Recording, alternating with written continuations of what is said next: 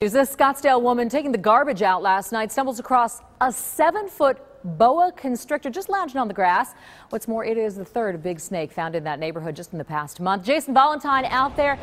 Jason, if you said a rattlesnake, I would believe you, but a boa? What is going on here? Even finding a native rattlesnake would be pretty weird here in the middle of the city, but a 7-foot-long boa, just for frame of reference, this is a cord exactly 7 feet long, about a foot taller than I am. So think about how terrifying that would be to stumble across. I want to show you a look at the actual snake itself. Here you go. It's a red-tailed boa from South America found in Scottsdale last night near 75th Street in Osborne.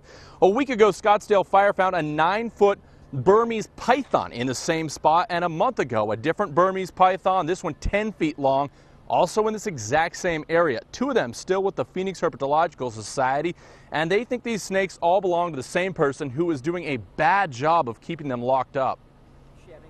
But very underweight, so when we got it here, Ryan defrosted 6 medium rats, and normally when you first get an animal in, they're real skittish, and it wolfed them down like it hadn't eaten in a very long time.